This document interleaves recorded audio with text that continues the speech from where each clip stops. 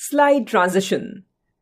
Slide transition determines how your presentation moves from one slide to the next. PowerPoint provides several transition effects. To add transition to the slide, follow the given steps. Step 1. Choose a slide on which you want to apply the transition effect. Step 2.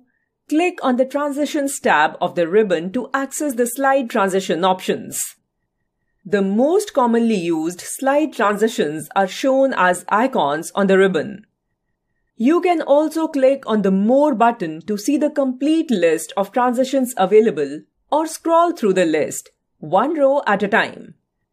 With PowerPoint 2019, you have the ability to see the transition effect on the slide by placing the mouse over the transition choice prior to making your selection.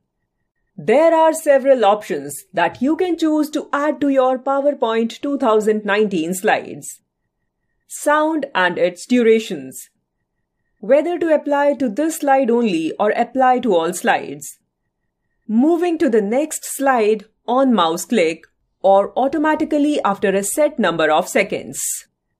There is also an option to loop until next sound, which you can apply to the slide transition.